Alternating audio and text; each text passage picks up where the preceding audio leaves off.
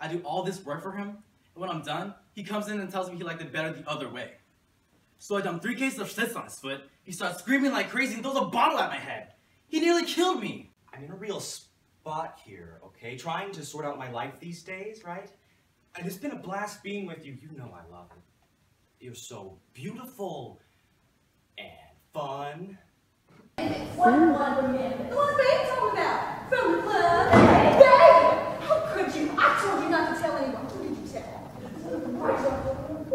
Well, you never said not to tell.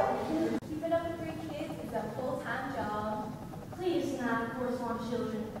But children need such a lot of trouble. Children must be taught. I'm sure you're aware of the problem yourself since your children are so high-spirited themselves.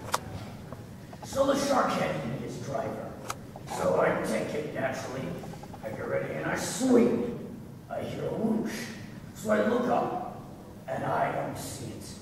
That's because the ball is 4 inches from my left foot. You want people not to pity you, but you want them to understand you in the very way normal people understand each other? Then you learn to read my lips. Well, where are they? I don't know. You left the keys in the door. So I did. We could have been robbed. Oh, now. Someone could have walked right in. Right. I didn't feel a thing walking out on Ralph, or Sebastian, or Irving. But if you walked out on little Donnie Dark, you might hate yourself. And you wouldn't like that, would you? Well, hate me, or love me, but don't leave because I'm blind, and don't stay because I'm blind.